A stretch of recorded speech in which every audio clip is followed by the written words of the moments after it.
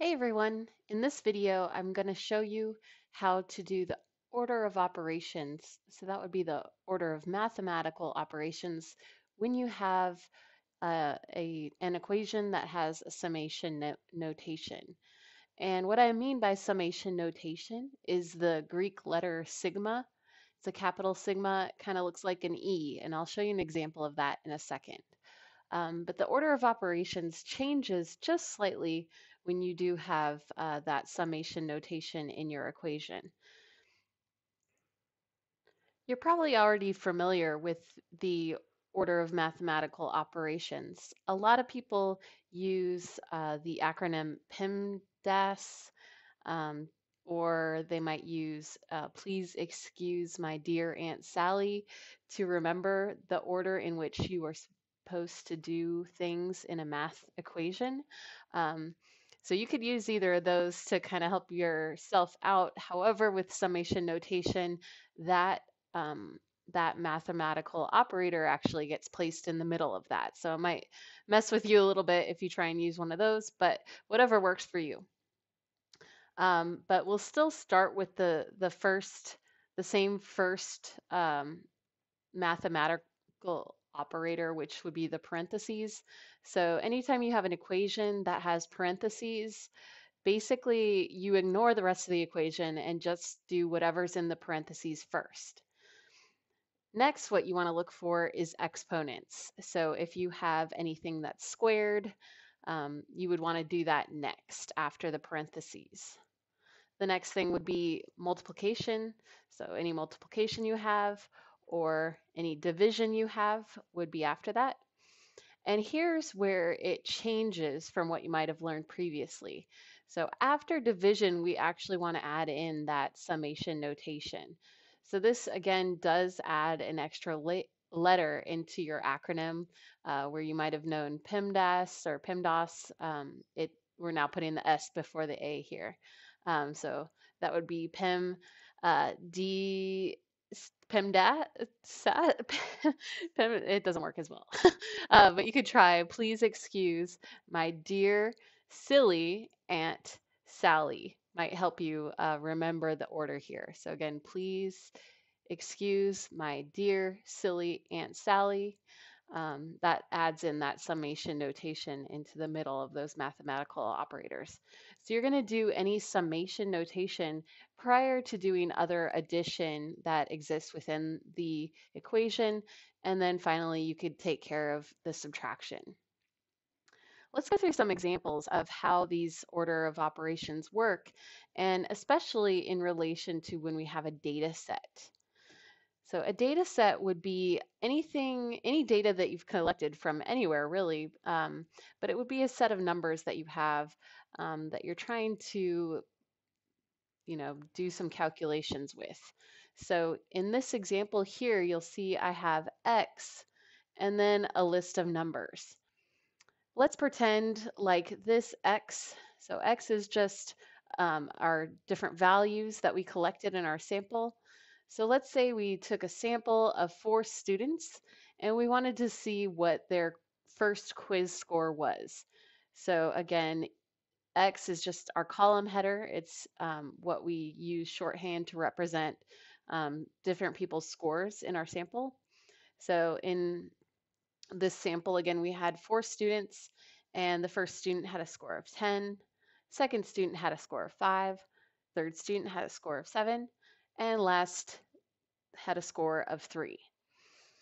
So that's our data set there. And anytime you're working with an equation that is having you do something to your data set, it will insert, instead of saying, listing all of these numbers out in the equation, it will use just X instead. So what it's essentially asking you to do is to do this equation, including all of the X values here.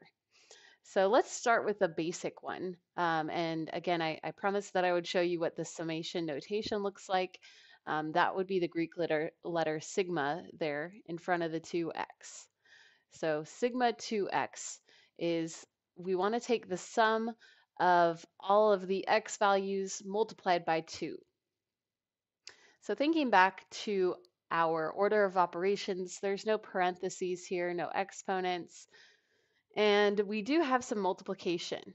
So multiplication would come next in the order of operations. So that is the first thing that we would want to do here.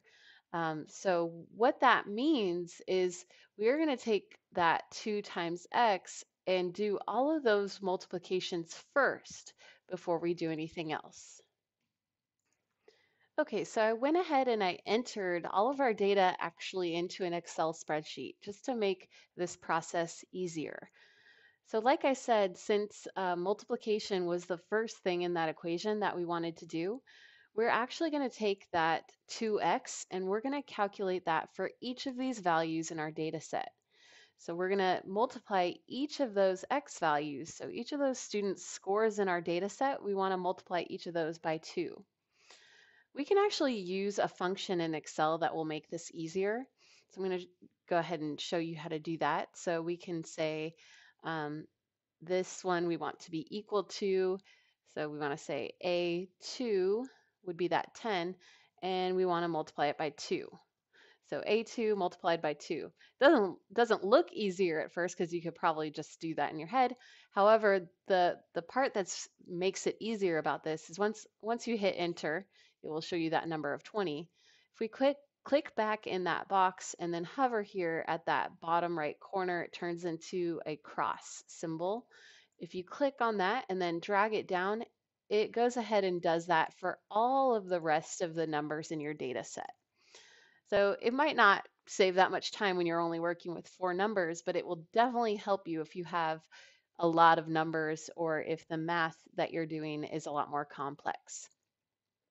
So here we see now in this column, we have all of those x values that are multiplied by 2. So let's go back to our equation here. So here's our equation. It was sigma 2x. So we took care of the multiplication there with the 2x. Next thing we want to do is the summation. So what summation means is just add all the things together. So since we did the multiplication first, we're going to take that all of those products, those values after we multiplied them, and then the summation just means add all those things together. Again, we have a quick way we could do that in Excel is just by there's even the symbol here, right, that has the sum. And we can click on that sum symbol, or you could also type equals sum and then select these, those values. And then if you hit enter, it will go ahead and add together all those values. Again, you could probably do that in your head, but if you had a bigger data set, then this would definitely be easier. So that is the sum or adding together all of those 2x values. So that is going to be the answer for that first question is going to be 50. There we go. There's my high-tech way of writing in the answer into the slide. We got our answer for that one was 50. So let's move on to this next example here. So here we have sigma x squared. And so again, no parentheses in this one. The next option would be exponents. Indeed, there is an exponent. So we want to do what is in, or we want to do the exponent first before we do anything with the summation notation. So we're still working with this same data set here. So what I'm going to do is I'm going to go ahead and take each of these x values and I'm going to square it. Anytime you want a shorthand for the squared symbol, or if you don't want to bother to find the exponent symbol, you can always indicate that it's x squared by using this little caret to indicate that that's x squared. But x squared would just be each of those x values multiplied by themselves. So we can do that here in Excel pretty easily again. The way I'm going to do it is again with this same sort of equation where I'm going to take A2, that's that value in that square, and then multiply it by itself. And again, the reason that that's easier is because you could just drag this down and it does it for all the rest of the values. So we squared each of those x values, and that is what you should have gotten after squaring each of those. And looking back at our equation here, the next thing we have to do, or the only thing left to do, is to take care of that sigma, or the summation. So now that we've taken care of the exponent, all we have left to do is just add it all together.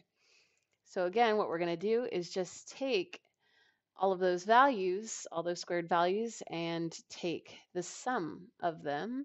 So again, you could just type equals sum, click on that, and then drag it, and that will give you the sum. So there is our answer for that second one is 183. So let's go ahead and write that one in. That was, oh, it's over here, one. All right, there we go. We got the answer written in there. And then our next option here would be in parentheses sigma x, and then we got the squared outside of it. So this looks really similar to the last one, but it's actually quite different in the process of solving this equation. You'll notice here that in this example, our sigma x is contained within parentheses. Remember what I said before is anytime we have parentheses, you're actually going to want to take care of what's inside of the parentheses first, essentially ignoring all the rest of the equation until you've done that. So here we have our sigma x located within the parentheses itself. So all that means is just add together. So take the summation, take the sum of all of those x values. So simply, we just add together each of those values in our data set. So again, we have our data file here, and really all we could do, or all we need to do, is just take the sum again, and here we're just taking the sum of all of those x values. So we just want to add together all those x values, and that will give us 25.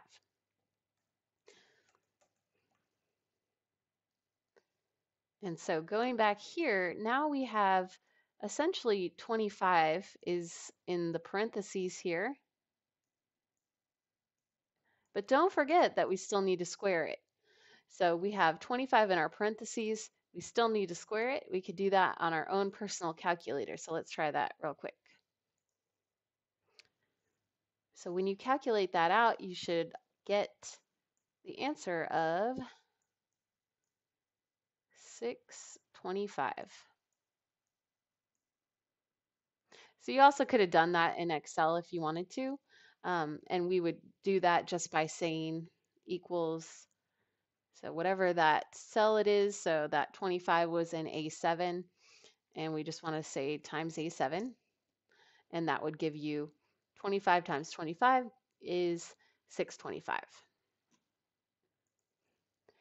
All right, and last but not least, we have this final example, which as you can tell just at the surface level, definitely looks more complicated than some of the other examples we've gone through so far. So here, let's just go ahead and start again with our order of operations. So always anything in parentheses is going to go first. In this example, we do have parentheses. So we're going to do what's in the parentheses before we even look at anything else in the equation. Contained within these parentheses, we find that x minus 2. So again, anytime you have parentheses, you're just doing what's inside of them. You're essentially ignoring everything else. So we just want to do this x minus 2 and ignore everything else. So let's go ahead and go back to our data file. Here again, we have all those values in our data set. And so again, I'm just going to take that x minus 2. So we can use Excel again to do those calculations for us if we want. So we could do that by saying equals A2. Again, that's the cell that our data is contained in. We want to just subtract 2 from it. It's really important that you keep the same order as it's listed in the equation to make sure to keep your numbers positive or negative when they need to be. So it was x minus 2, so I'm going to put the x value first, which is contained in my cell A2, or the value of 10, and we're going to subtract 2 from that. And that gives us 8. Again, we can just select in that cell, turn that into the little cross, drag it down to have it do it for all those values in our data set. Let's go back to our equation. So we've subtracted 2 from each of those x values. We took care of the parentheses. Next step would now be to take care of the exponent. So the next step here would be to actually square all of those x minus 2 values. Go back to our Excel file here. We can make a whole new column. Actually, I think is the easiest way to do that here. Let me put this in parentheses, x minus 2. Oops, we already did that. And then we want to put in that caret. We're squaring all of those x minus 2 values. So this is just notation to help me for later when I'm looking back at it. All we need to do though is just take all of those x minus 2 values that we already calculated, and we want to multiply them by themselves to get the squared value. So we can just go ahead and take b2 times b2, hit enter. Again, we can use that drag feature to do that for all the rest of them. So what that does is it took each of these values here in this x minus 2 list and it squared them. So looking back at our equation, only thing we have left to do now is to just take the summation of that. So again, all that summation means is just to add them together. So going back to our data, we'll take the sum of all those values, hit enter, it gives you 99, and that is our answer for that question. So we'll go ahead and add in 99 as our answer here.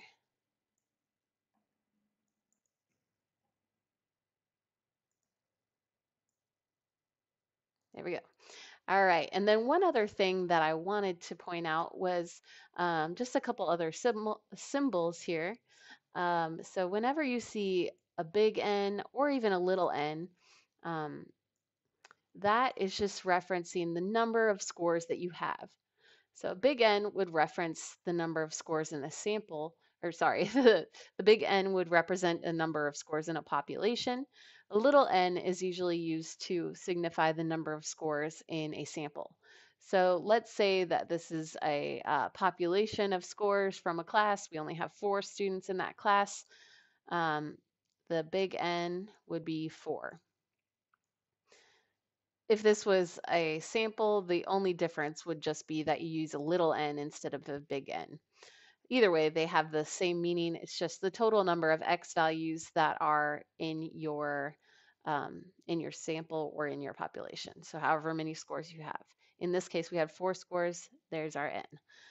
And then last but not least, we already calculated this on our Excel file, but I just want to put it here just in case you also wanted to know the value of sigma x.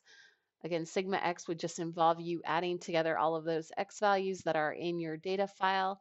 And we already calculated this out, but I just wanted to write it down so that you have it for later.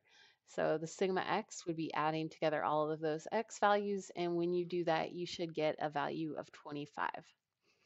So those are just some examples of how the order of operation works when you have um, a summation notation. So hopefully that helps.